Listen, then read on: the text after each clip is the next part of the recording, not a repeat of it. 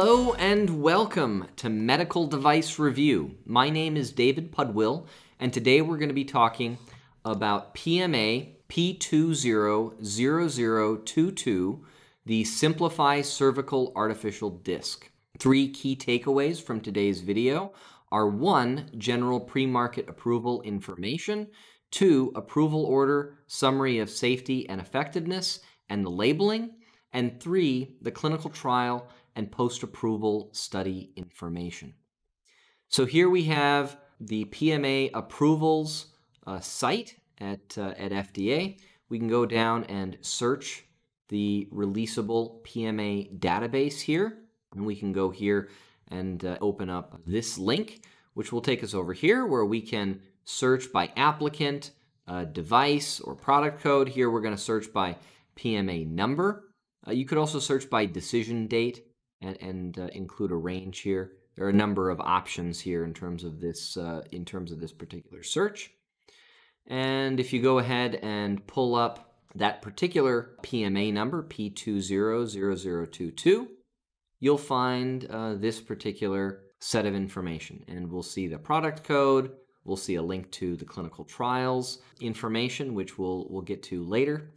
We'll also see some details on the approval order, summary of safety and effectiveness, and labeling, as well as links to the post-approval study and any supplements. So if we go ahead and head over and check out the product code information here, we will see that this device is an intervertebral disc prosthesis, and the review panel is orthopedic. The product code is MJO. And we can pull up a TPLC product code report here at this link, and we can see the relevant recognized consensus standards here that are applicable. We also see that the product is an implanted device and that it's not life-sustaining or supporting. And if we go over and check out the approval order, here we see this was issued on September 18th, 2020. We see this was directed towards Simplify Medical Incorporated and care of their third-party regulatory consulting group over at MICRA.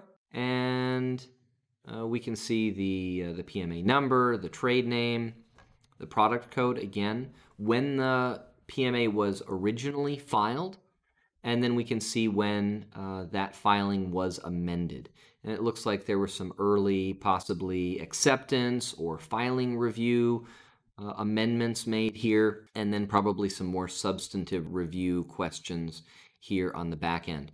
This is unique, I would say, for PMAs in particular, in terms of how quickly this PMA was moved through the process. The responses to any of these FDA questions, some of these amendments could have been unsolicited, possibly based on the clinical study, but we really don't know from looking at this information.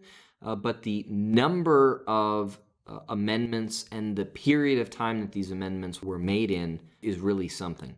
So this particular submission, the response times to what FDA was asking for were very quick.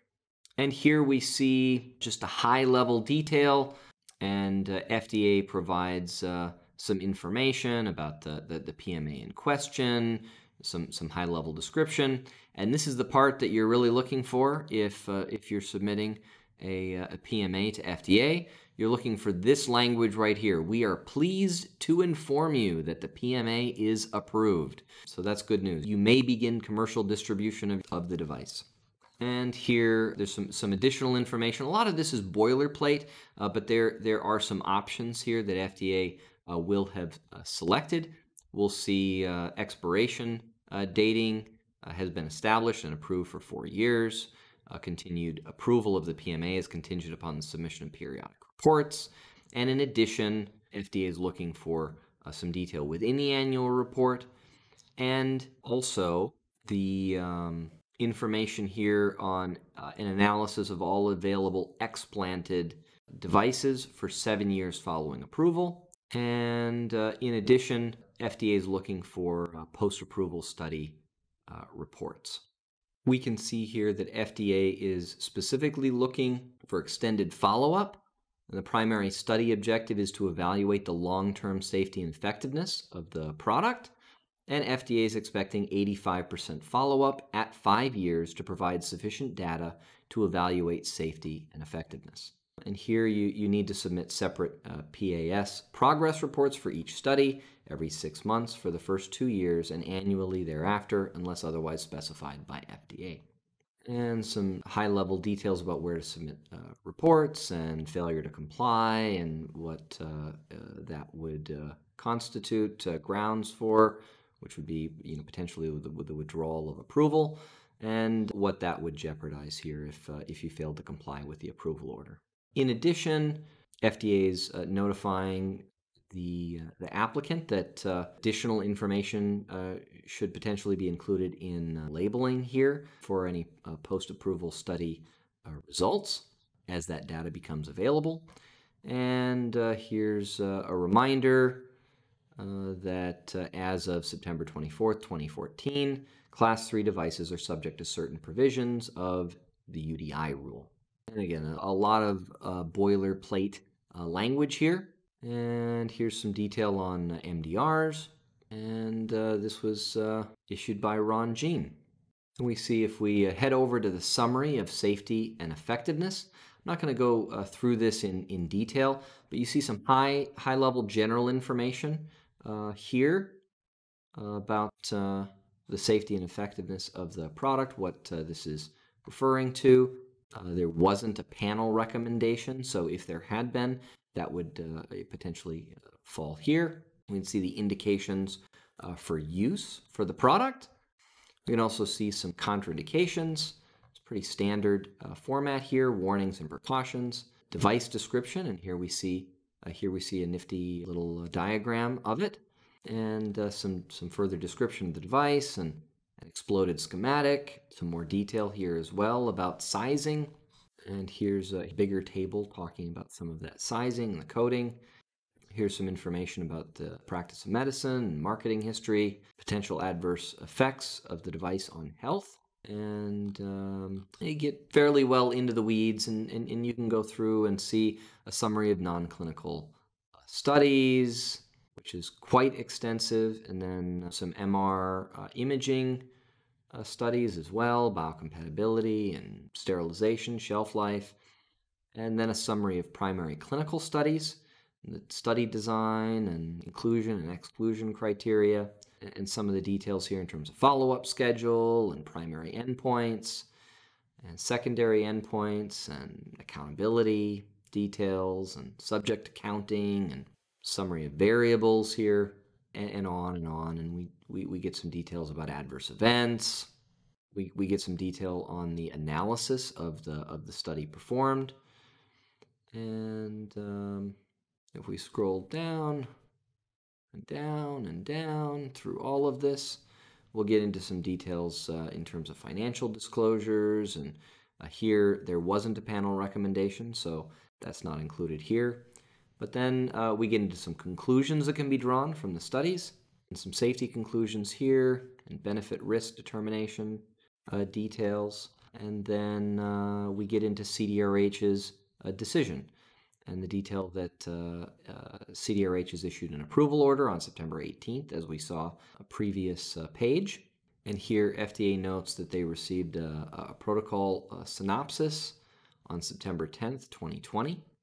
And that based on that, there's this condition of approval, which is that post-approval study. And we can see here that the applicant's manufacturing facilities were inspected and found to be in compliance. And then we see some approval specifications here, directions for use. We'll check out the labeling briefly here.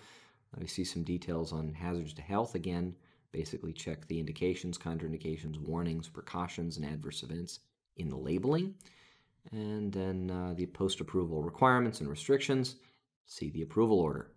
So if we head over here, we can see the instructions for use. Again, not going to go into a great amount of detail here, but here's the device description and some details, warnings, precautions, contraindications, and indications here.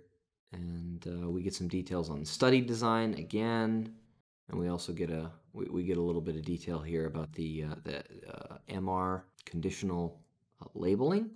And we can head over here and check out patient labeling. Again, a nice image here. This is a little bit shorter, but it's still about 20 pages. And has some helpful diagrams and information here. Talks about diagnosis and treatment options, and gives you an idea of what the product is going to look like when implanted, and how that's going to be done. And then we can go over, and if you remember here on this page here, under our search result for this PMA, we have a clinical trial link. So we can go over and check that out. If we click that link, it'll pull up this page, and we can see some details here. Okay, we can see the study title, conditions, interventions, and the locations that the study is being performed. There are a number here. We can open this up and get some more information if we wanted to. And here we see that the study is active but not recruiting. It was first posted back in 2016. And the last update was 2020. And this is the original study that the PMA approval relied on for the approval of this PMA, of this product. We can see study details in a tabular review, and we can see there were 150 participants. We can see the actual study start date back in 2015. So it takes a significant amount of time to collect all of the necessary data to then submit your PMA. We can see it took more than 4 years to collect all that data before they submitted the PMA. And then the estimated study completion is in 2023. And we see arms and interventions, some other details here just on this clinicaltrials.gov site. And we can also check out that link to the post-approval study. So again, here on this page, if we click over here to show report schedule and study progress, that'll take us over here to post-approval studies. And we can check out the information here on study status. It's pending.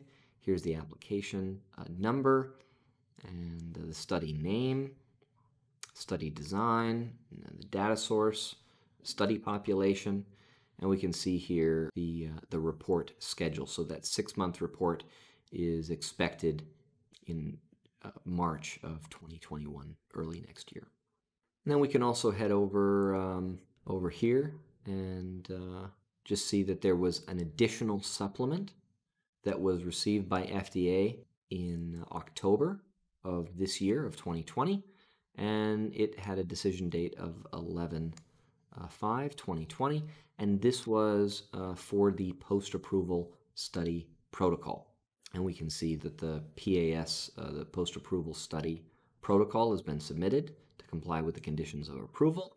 And if we go back over here, again, just highlight this approval order statement here, and gives you some details about the product, how it can be used, what the indications are for use of the product, how that product is implanted. And that fairly well wraps it up for today's video. Well, hopefully you found today's video informative and useful as you try to navigate FDA's pre-market approval or PMA database. And hopefully you also learned something about P200022, the Simplify Cervical Artificial Disc. Really, I want you to have 3 key takeaways from today's video. First, that you're able to find general pre-market approval or PMA information. 2, that you can successfully navigate the approval order and summary of safety and effectiveness, or SSED, and the labeling. And 3rd, that you can find clinical trial and post-approval study information. Thanks again for joining us, and please like, subscribe, and give us comments. We rely on them to improve our content, and look forward to catching you in the next video. Thanks. Have an excellent day. Bye.